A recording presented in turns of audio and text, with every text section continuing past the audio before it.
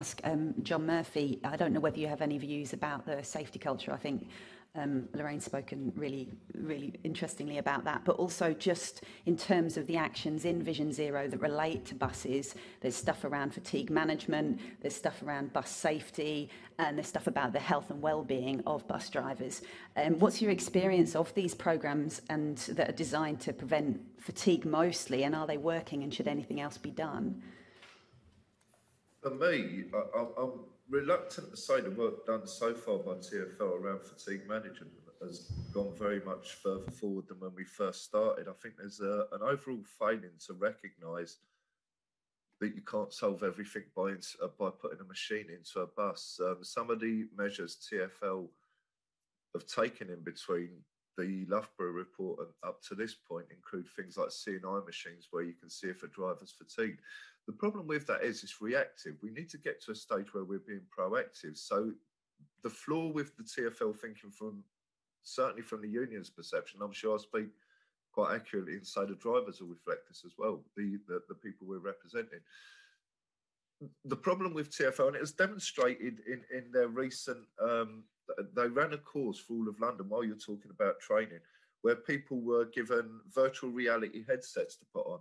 And the solution to fatigue from the TfL perspective, according to this training, is don't have an argument with your family at night and make sure you go to bed early.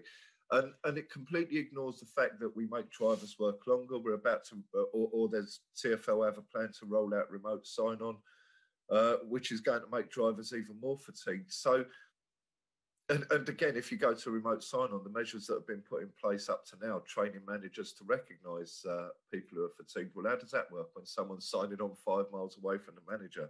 I don't see that working unless they have bionic eyes. So, bionic eyesight, sorry. So I think obviously and I keep banging on about it, and I know a lot of people will think it's that lefty thing again.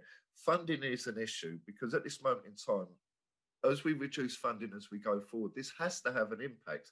If you go to the shop with less money, you buy less stuff. I think everyone can accept that. In this instant, if we want to talk about a decent standard of training going forward rather than something that's drawn on the back of a fag packet, then we have to pay for that and we have to invest into that. If we want to talk about putting all these measures in going forward, we have to pay for that. So the funding is critically important. The training itself, how do you train someone not to be tired? So this is the failing in the approach. You have to put measures in place to stop people being tired. And look, if we talk about the training of the standard of bus drivers, well, let me tell you this. In 24 years of bus driving, the vast majority of the people that I have worked with, I have met, have been of the highest standard, who take the job really, really serious. And I think that was never, ever better demonstrated than during the pandemic and the first lockdown. While everyone who could took shelter, bus drivers had to come to work every single day and play Russian roulette. And let that be a symbol of the dedication and the professionalism of these people. As Lorraine says, they're trained to high standards. By and large, when you think of the miles they do, the amount of incidents that they're involved with are quite small in proportion to other road users out there. So it's not necessarily about the training. They can do the job, but sometimes there will be mistakes. And these mistakes are increased when you include things like fatigue and the impacts of the measures that increase fatigue, such as remote sign-on, such as longer duties, such as lower pay, such as. So it's a broader picture than just training. But if you're asking me, is the training around Vision Zero up to scratch? Absolutely not. And who's responsible ultimately for this is the bus operators, the people who operate the contracts from TfL, run the buses in London. The reason it's perhaps not as high on their agenda is because perhaps it's not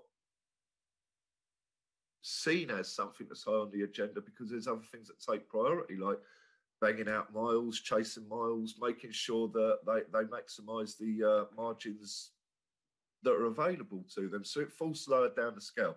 Money always rules, doesn't it? I hope that's answered what you said, Caroline. Elly, otherwise I've just talked for like 10 minutes for no good reason. No, that's really helpful. Thank you. Back to you, Chair. Cheers. That was lovely. Thank you, John.